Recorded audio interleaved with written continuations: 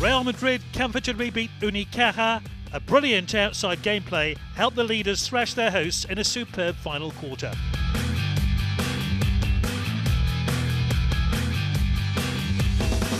Caja Laboral were made to sweat for their 10th successive league win. Zan Tabak's side overcame a resilient Zaragoza.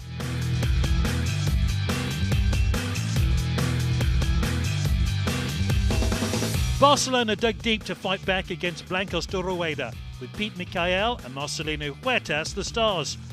Fuenlabrada and Cajasol also fought back in their respective games to collect vital wins. As always, we end our show with the top 7 Kia plays.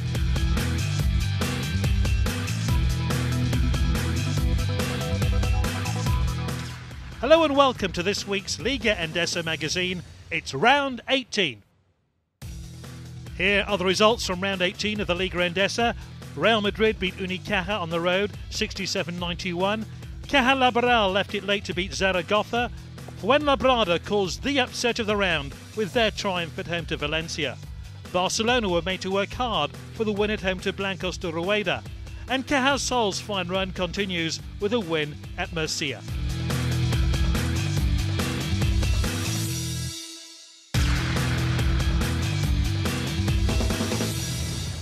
Real Madrid beat Unicaja in the big game of the weekend. The league leaders, who were unstoppable, won thanks to a superb second-half performance. The first 2 quarters were tight. The hosts were led by Luka Zoric. The Croatian topped the scoring charts with 20 points. Regal, who hit 13 three-pointers, caused Unicaja plenty of problems from outside the perimeter. A combination of Carroll, Liol and Suarez kept Pablo Laszlo's side in front. The visitors led at the interval.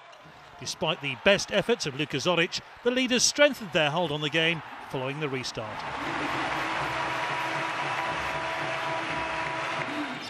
Sergio Rodriguez was outstanding for the Whites. Real Madrid hit 19 straight points during a huge scoring run in the decisive quarter.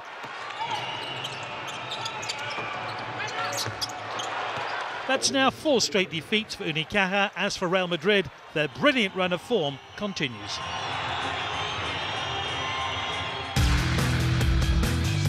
Caja Laboral beat Zaragoza to pick up their 10th straight league win. There was very little to choose between the two teams. It was Caja Laboral who managed to build up the lead thanks to 14 points from Matches Lampe. Brad Ollison, the side's best performer, was pivotal in the club's dramatic win. At one stage it looked like the hosts had won it, but Pablo Aguiar wasn't done yet.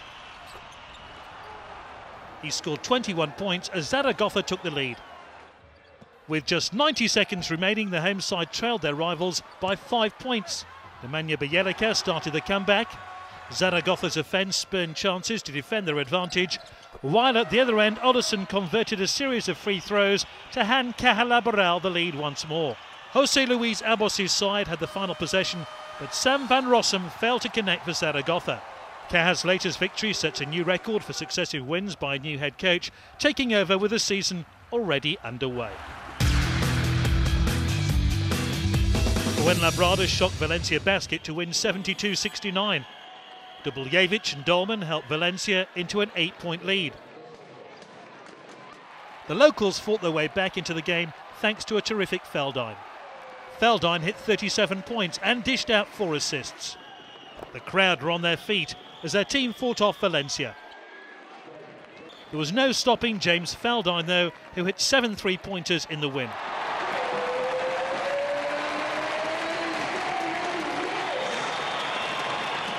Dubljevic, however, didn't throw in the towel as he struck 20 points, but his Valencia team were left empty-handed. Valencia Basket remained 3rd in the standings.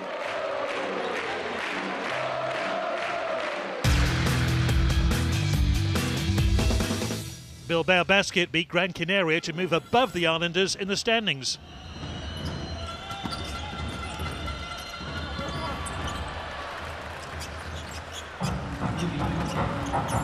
The Basques were a different team after the break. They hit 10 quick points without reply. Alex Mumbrou was in inspired form for the hosts. Alex Lavelle and Lamont Hamilton dominated the paint as the Basques looked on course for another comfortable victory.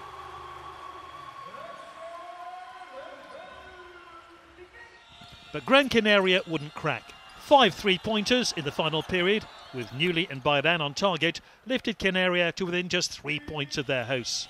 Alex Mumbrou wasn't finished though. He hit 18 points and was at the heart of a 10-2 scoring run during the final 4 minutes of the last quarter. Bilbao have a better head-to-head basket average than Gran Canaria, so leapfrog above them in the standings.